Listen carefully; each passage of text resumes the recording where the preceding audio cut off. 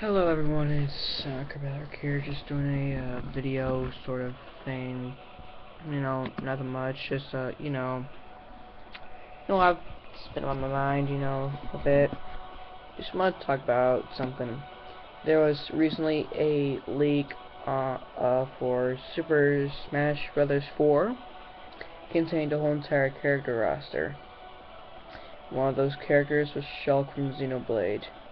And if you compare his like artwork, his concept art, with what's in the leak, you find that it's the same exact thing. This means that every single character has been revealed for the game,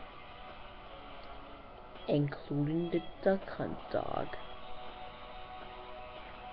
Not to be honest, I'm not really liking it, but at the same exact time, I am sort of liking it because we know the full roster. It's kind of a debate going on and stuff, whether you like it or not. So it's kind of real. It was leaked by a Nintendo employee who is now fired, who was sending a copy to an ESRB employee. That's the reason why they framed it on the ESRB. And sneaky. So, yeah.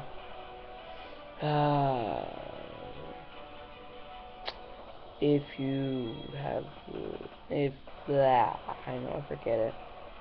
Sorry, it's just like 2 o'clock in the morning right now. No clue why I'm recording at a time like this. But, yeah. Bye.